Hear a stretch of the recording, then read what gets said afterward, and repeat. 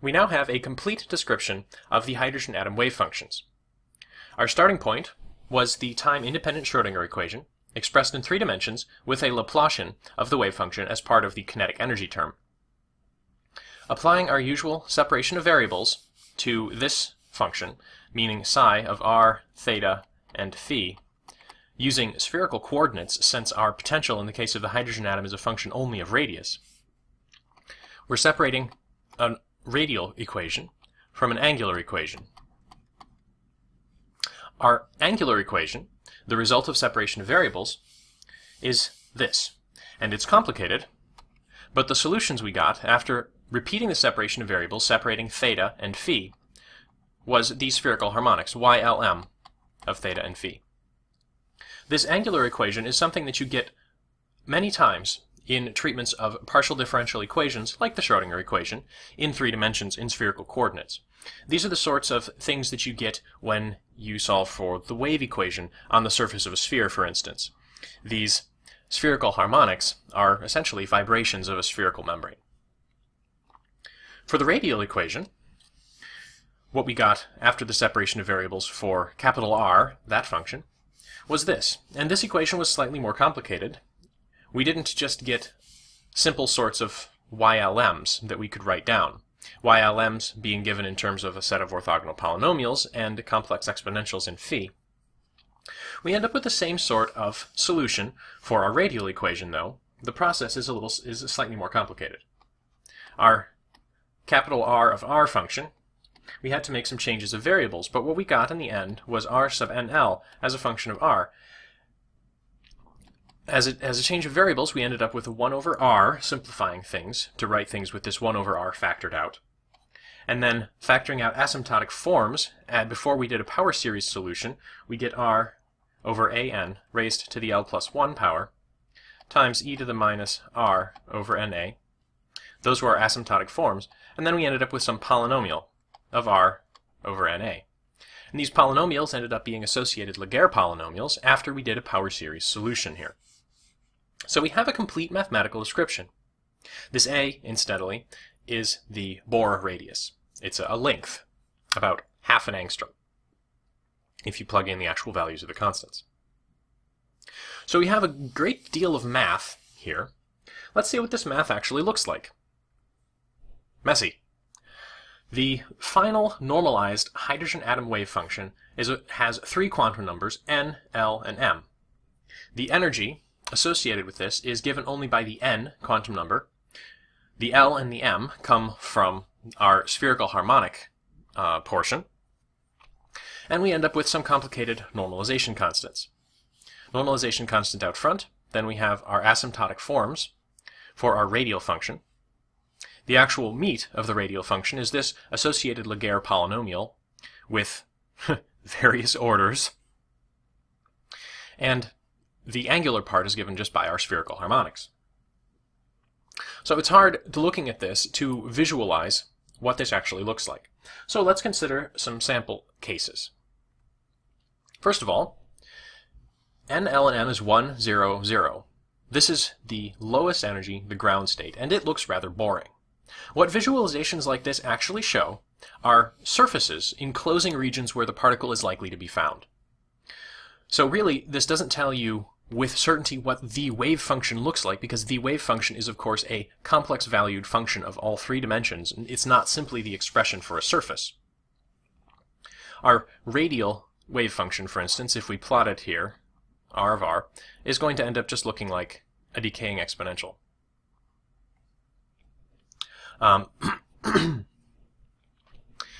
If we're looking for where the particle is most likely to be found, we also need to consider the spherical harmonic component, but in the case of the spherical harmonics, L is 0 and M is 0, and the spherical harmonics are simply constant. So our wave function more or less looks like this function of radius only, which tells us that the particle is likely to be found near the origin. So if you have some threshold within which you're likely to, or you consider the particle likely to be found, say probabilities higher than this, you end up with radii less than some critical radius. And that's what this sphere is showing you. It's a sphere with some radius given by whatever threshold you happen to use. So if this was boring, Let's find out what happens if we look at N200, or NLM is 200. Well, that one's kind of boring as well. It's not quite as boring, though. It's just difficult to see in this. If we sliced this in half, there would actually be a region where the particle is unlikely to be found inside this sphere. If we look at our radial function, again, our spherical harmonics being trivial, the radial function is the only one that matters. It decreases, drops below 0, and then comes back. So if we have some threshold above which we're interested in, or we consider the particle likely to be found, say here or here,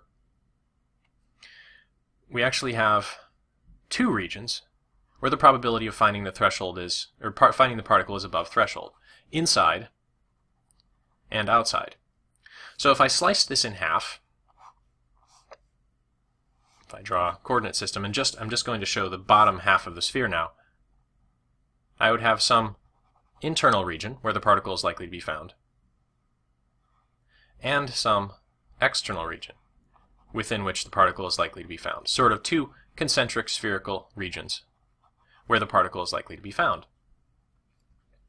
These are not disks, of course, these are spheres, so I really ought to shade these in accordingly, but that would just make the figure even harder to read.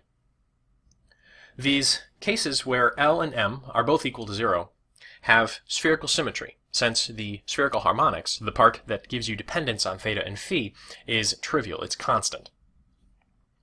So for the case of of L and M both equal to 0, you just end up with concentric spherical sorts of shells where the particle is likely to be found. The number of regions where the particle is unlikely to be found, here, where the wave function crosses 0, is essentially given by n minus 1. In this case, we have one place where the particle is unlikely to be found, this region in between the two concentric spherical shells. If we go up to cases where L and M are not equal to 0, you get something like this. This is L equals 1 and M equals 0. Now we have two distinct regions here, and I'll draw this in cross-section. I'll make figures like this repeatedly in, say, the XZ plane. And there's a region where the particle is unlikely to be found, on the XY plane, for instance. Which leaves us with two regions, one above the plane and one below the plane, where the particle is likely to be found. The fact that the colors are different here is telling you something about the relative phase of the wave function. The fact that these are sort of opposite colors, blue and yellow, are opposite in a circular sort of RGB, going from red to green to blue and back to red. Blue and yellow are on opposite sides of the circle, so these have opposite phases of the wave function. When the wave function is plus 1 here, it will be minus 1 here. When the wave function is plus I here, it will be minus I down here in this region. All of these are, of course, evolving in time, so if I made movies of these, the colors would be fluctuating, but they would always be opposite colors on opposite sides of the XY plane here.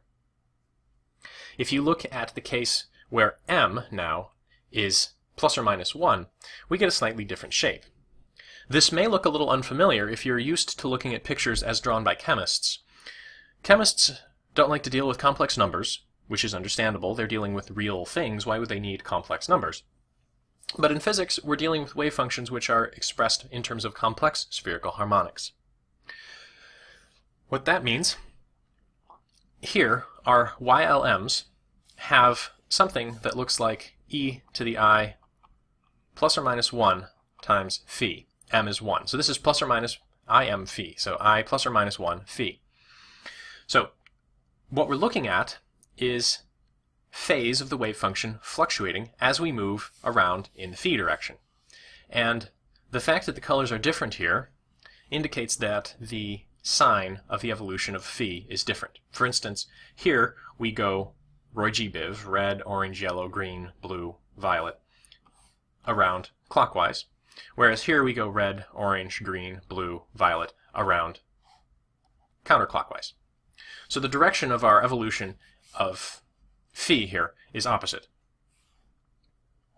It's hard to draw pictures in that cross-sectional plane sense that I drew earlier, if we're talking XZ plane for both of these. But they don't actually look all that different. Where is the particle not likely to be found? Along the z-axis. And for that, I'll draw a dotted line along the z-axis. If what you're used to looking at are the orbitals from chemistry, you're probably used to seeing pictures that look something like this. You have a blob over here, you have another blob over here. Or you have a blob over here and another blob over here, sort of along the x-axis or along the y-axis. You get these by combining superpositions of these two complex spherical harmonics.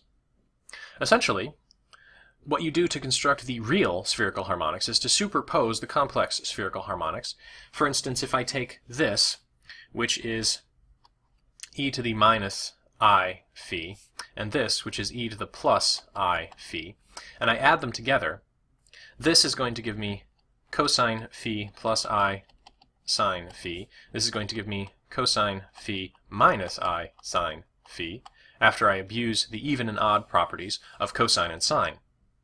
If I add these two together, for instance, I'll get cosine of phi plus I sine plus cosine minus I sine, and the I sine parts will cancel out, leaving me just with the cosine part. The cosine part, then, is going to be non-zero only along the x-axis, where phi is 0. If I combine them instead with the minus sign, I'll get the cosine parts to cancel out, and I'll end up with minus 2I sine phi. If you ignore the complex part by multiplying everything by I, for instance, you'll end up with just the sine of the angle, and you'll get something that's only non-zero along the y-axis. So you would get the same sort of two blobs that we saw when we looked at the case where m equals 0. So if you're seeing pictures with blobs off-axis like this, in the case where m is non-zero, you're looking at a chemist's interpretation of the spherical harmonics. We can keep going. I'm going to skip the case where NLM is 3, 0, 0, since you know what that's going to look like. It's going to have 3 concentric regions where this particle is likely to be found, and go straight to the case where L equals 1. This is m equals minus 1, m equals 0, and m equals 1. So once again, Roy G. Biv clockwise versus Roy G. Biv counterclockwise. For the case m equals 0, we don't have any complex exponential part, so we just have the plus or minus 1 sort of phase differences.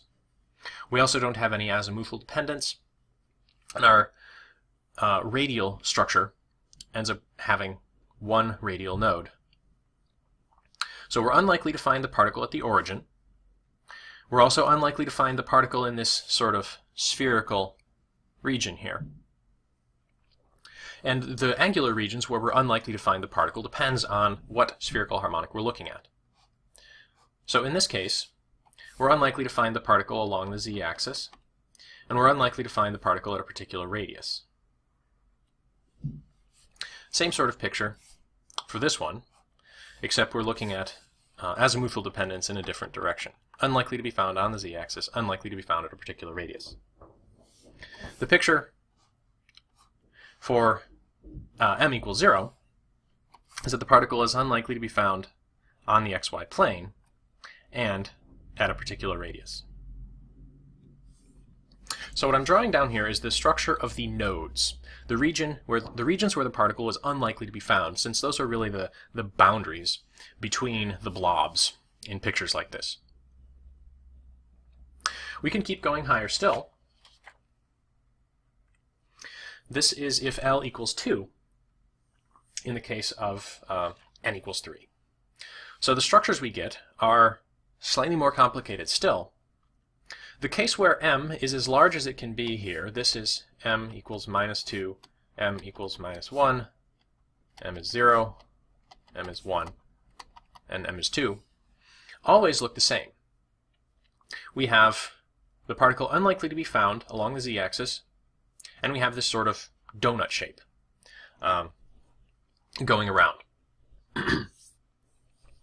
If I draw my node pictures for this, my m is as big as it's going to get case is always going to look the same. It's unlikely to be found along the z-axis.